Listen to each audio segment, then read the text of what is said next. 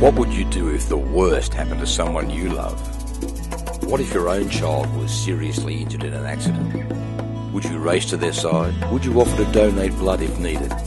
Make sure the emergency services and hospital know exactly what medications they were allergic to? Would you do anything in the world you could do to help? Of course you would. But what if you didn't have the chance? What if you didn't even know it happened? Unfortunately, people in emergency healthcare will tell you the vital information about the casualty isn't always readily available, and what's worse is some patients pay the price with their lives. But this can be avoided. Let's take a look at how one of these stories could play out. Meet Jane. I wonder where Timmy is. I haven't seen him for hours. I'm starting to get worried.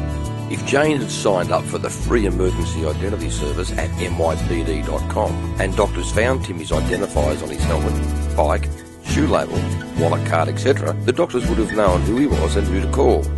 But this didn't happen. You see, hours earlier, Timmy had taken a nasty fall off his bicycle while riding himself.